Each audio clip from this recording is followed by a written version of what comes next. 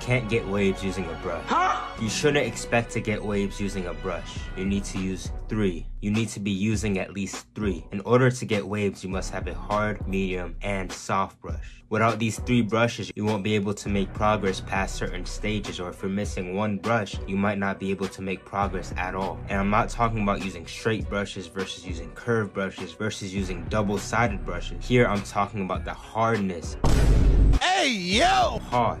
The hard brush is used for making progress when your hair reaches a certain length, while the medium brush is your overall workhorse, which you're able to make progress up to a certain point, and it'll be the brush that you'll use the most, while the soft brush lays down your hair after you finish your session. And the soft brush is also used to lay down your hair, which creates shine, because when something is laid down flat, light bounces off of it, creating the illusion of shine and depth in your waves.